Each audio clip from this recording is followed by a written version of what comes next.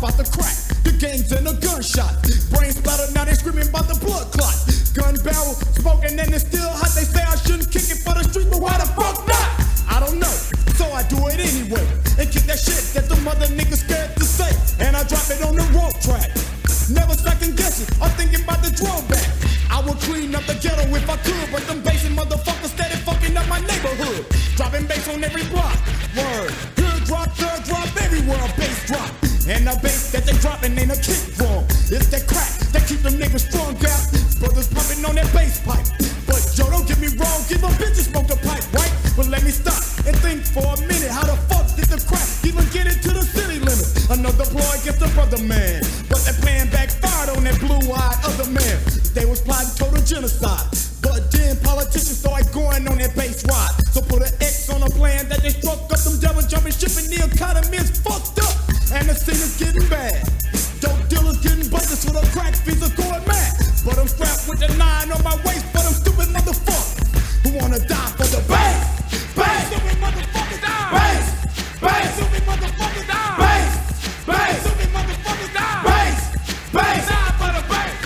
Now I'm rolling down Overton, and my beat was going off, so I better pull over, son. Mobile phone ain't working. I saw a booth and I pulled up in church. Made a move for the payphone. Ring, ring, ring, but ain't nobody home then. So the nigga just hopped in the bucket. People went off again, I said fuck.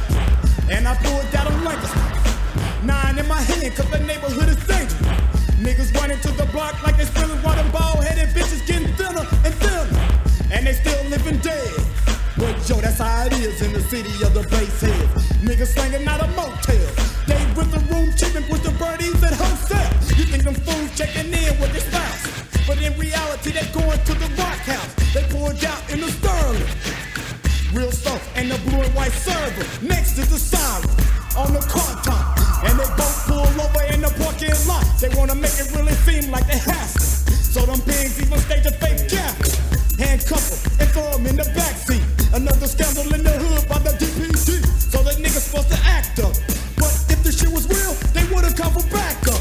It's a deal, the money for the product. Niggas ought to know by now that you can't trust a cop. But they still try to sell out. Shot him in the back when the boy tried to bail out.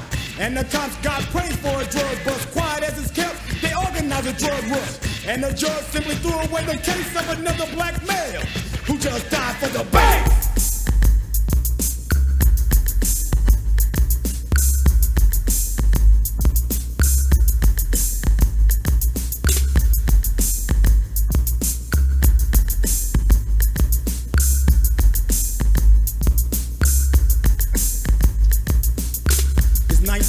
Motherfucking two.